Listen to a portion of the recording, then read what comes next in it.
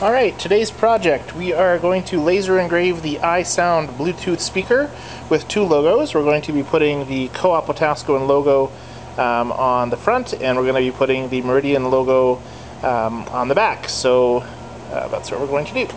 So first thing we're going to do is squish the speaker back down to its storage position so that it fits in the laser engraver. Then we're going to come over to the computer. So in the computer, I've got my file set up in CorelDRAW. We have the logos that we wanted to use. I always put the settings for my laser in the file, and then over here we've got the actual laser art.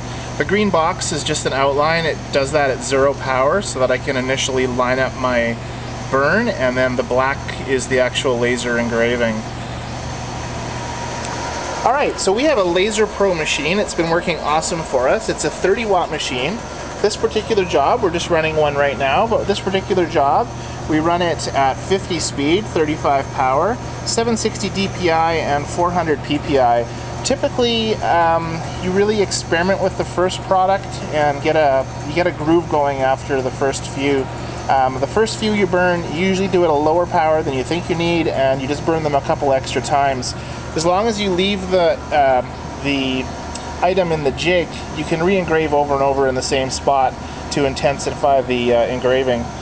Anyways, so what we're going to do now is wait for this one to finish, and then I'm going to load one up. I'll play on fast forward the actual engraving of the item, and I'll speed it up like really fast for you so it doesn't actually take a lifetime.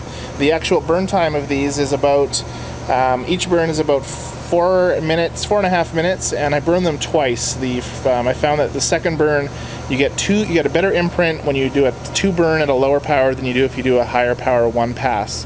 So they take about 9 minutes each, but for a single job you can charge probably $25–30 for it, and if you did a whole bunch like we're doing 100, you know, if you get a few bucks each, $4, $5, $6 each, you know, it's a pretty big job. Anyways, I'll wait for this one to finish and then we'll load it up. Alright, so the last one finished, so I'm going to go ahead and open the lid. I'm going to place my camera down inside the machine so you can see what's going on. I'm just going to pop out the old one, slide it back. I'll take the new one. I'm going to align it exactly where the old one was so that it's quite easy to line up. I stick my finger on the speaker and spin it to make sure that I get an even height here for the laser. And then I know that I need to be right beside this little black dot to get a center. So I'm going to place that in so we can see the iSound logo here. It's going to engrave the one side first and the other. I'm going to snap it down, position my camera, close the lid, and press start for you.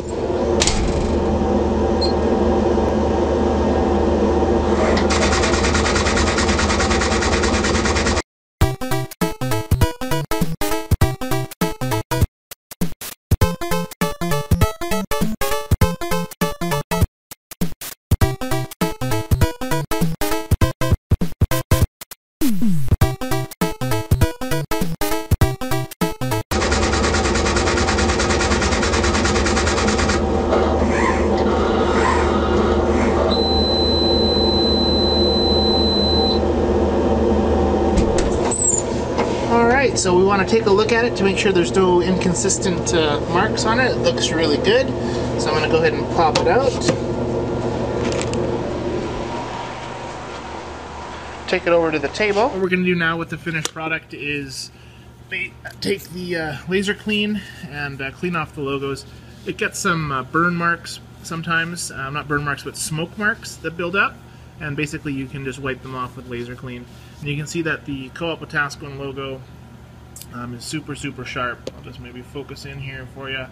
Wetaskiwin Petroleum, and then the Meridian on the back is really sharp as well. Right, last thing we have to do is repackage it. So basically pop it back in the package exactly how it came out.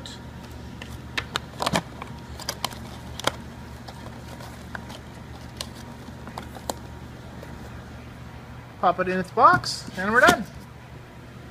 Thank you for watching the video on the Bluetooth iSound laser engraved speakers.